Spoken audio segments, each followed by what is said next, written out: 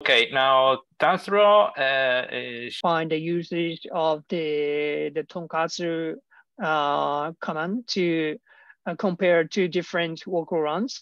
So, and you can see the examples of the oral crate we are using here, and but it's extremely long because the vocal lines have the many output files, and I think there we can improve this the structure of the oral crate here with the from the discussion of the vocal run crate working group, and but basically we're recording the attributes or the outputs from our workflow line as we as I explained.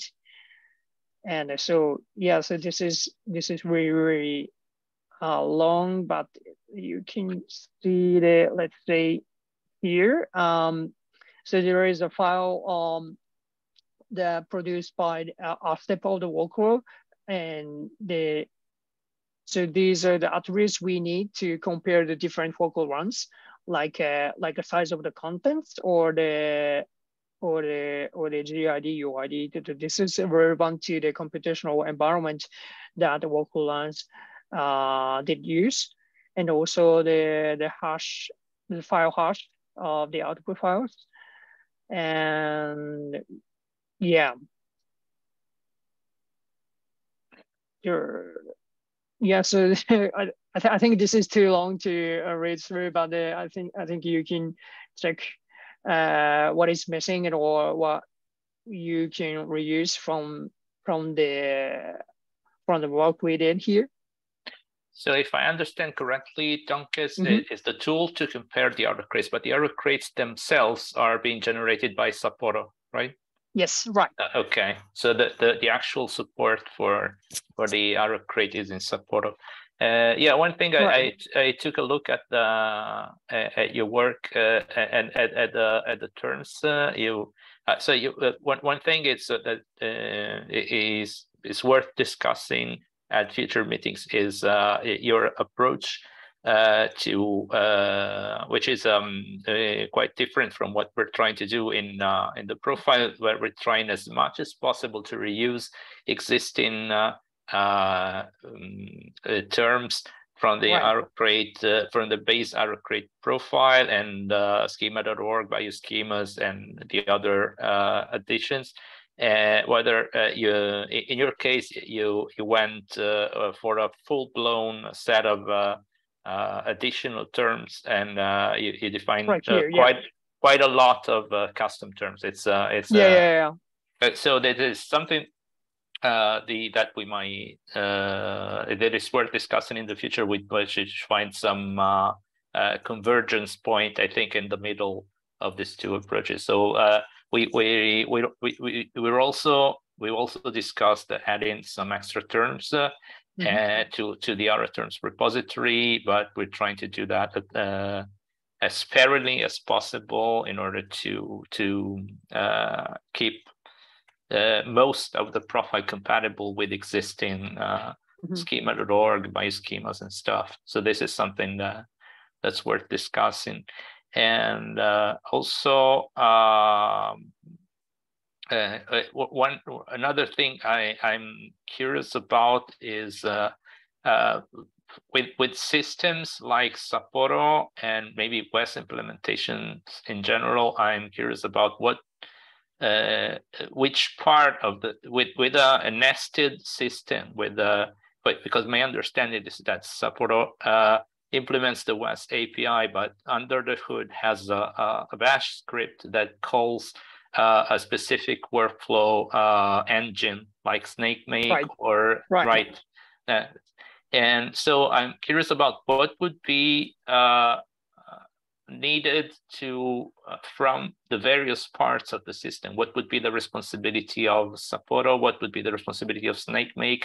And what, if any, of the workflow itself for recording the various bits provenance. I think maybe we should also, since also Alex is going to talk about possible WES support, maybe we should hear from Alex first, and then we see how much time we have to discuss this, because it's something that I'm trying to understand.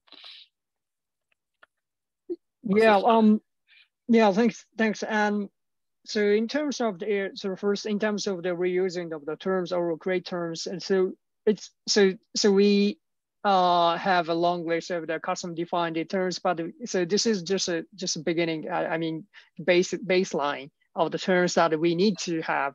And then we really want to replace these terms with the existing terms, and so because we wanted to finish the implementation first, because it takes time to I think it's a good approach to move forward quickly. You just define everything, and then that's a 0.1 version, and then you think about refining it. Because have many experience in a database of course system that in the mapping ontologies is the kind of the tough work. By the way, that's great. And and another thing interesting, it's very interesting to hear that the responsibility of the WES layer and the local engine layer, and also the tool may have output the provenance of the tools itself or something. So and this is my opinion, but we cannot force local engine developers to have a specific the outputs. Like let's say the SnakeMake and the Nextflow and the common local language should output the same oral create format or something. We can ask, but we cannot expect everyone will follow that. So probably the WES can be a help for these engines to have the same output format like this oral create things. But I think. Well, so this is the something that the community needs to welcome to agree with the who's responsible for the to a specific information layer, like probably WES layer can only handle the information of the source of the data or something, or like a data staging or something, or maybe the authentication or something like that. So I think we need to discuss about this, the separation of the layers of the workflow verification. Okay, thank you very much.